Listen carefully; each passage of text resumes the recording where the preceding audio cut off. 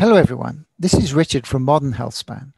We recently had the opportunity to interview Professor Ana Maria Cuervo, co-director of the Albert Einstein College of Medicine and one of the leading experts on autophagy.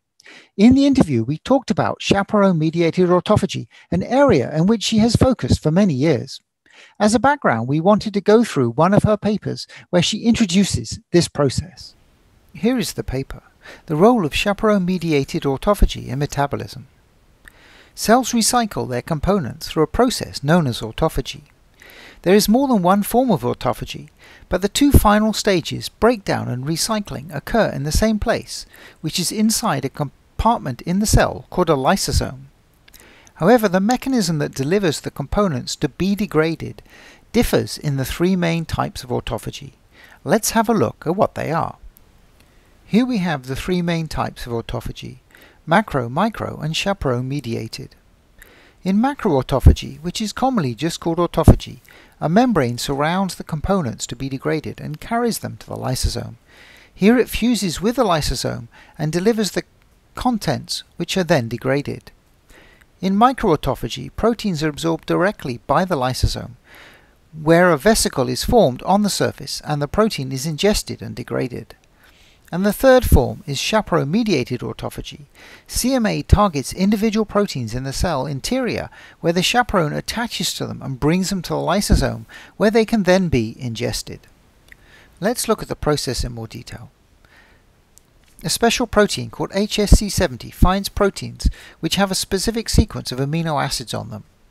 The chaperone protein then takes the target protein to the surface of the lysosome and binds to a membrane protein called LAMP2A, shown here in blue. This causes the target protein to unfold. Further copies of LAMP2A gather at the site and ingest the target protein, which is then degraded in a similar fashion to other forms of autophagy. The LAMP2A complex breaks up, ready to accept the next incoming protein. Because of the way that it acts, CMA can only target proteins, while other forms of autophagy can target any kind of macromolecule, proteins, lipids and glycogen, as well as organelles and pathogens.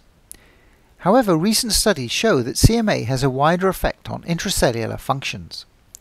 Its primary role is protein quality control, identifying and removing damaged proteins. But it has also been linked to regulation of transcriptional programs, in which proteins which are part of processes which need to be downregulated are removed from the cell even though they are not damaged. Also, cell death and survival, DNA repair and whether a cell will divide, and cellular metabolism of energy.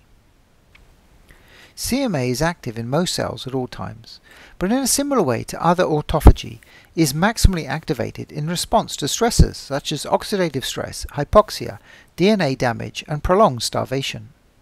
CMA activity is coordinated with the activity of the other autophagic pathways, so in vitro and in vivo, if CMA is blocked, macroautophagy is upregulated, and alternatively, inhibition of macroautophagy increases CMA activity. The compensation helps maintain protein homeostasis but breaks down when the cells are exposed to stress. The pathways compensate for each other but are not redundant. One of the common ways of activating macroautophagy is by fasting. This also works for CMA, but the dynamics are different. Studies show that autophagy starts after 30 minutes and max protein breakdown is reached by 4 to 6 hours. Later studies have shown that after this, autophagy switches to degrading fats. However, autophagy also continues with CMA, with an exponential increase at 8 to 10 hours of fasting. It peaks at 16 to 18 hours and remains elevated for days.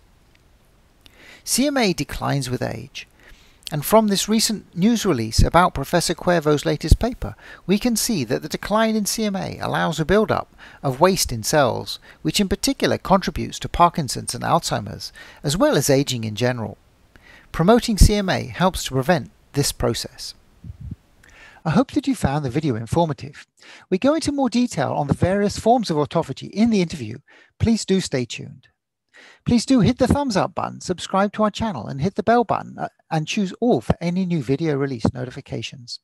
Thank you so much for your kind support. I wish you all well and will speak to you again soon.